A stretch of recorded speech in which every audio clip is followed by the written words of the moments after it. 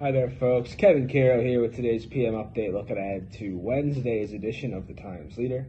Staff writer Bill Boyle checks in with several stories. Bill was at the groundbreaking for the Rising Light Ridge Ministry Camp in Bear Creek Township this morning, where former college football star Tim Tebow made an appearance.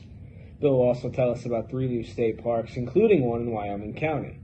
Staff writer Ryan Evans has the latest in a local brewery and podcast combining forces to help the Lake Lehman School District's music program. And, of course, in sports, we'll have the complete story on Aaron Judge's quest for 62 home runs.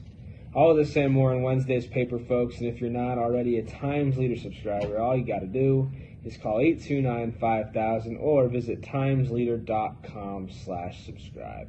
That's all for now, folks. Thanks for watching. Enjoy the rest of your day.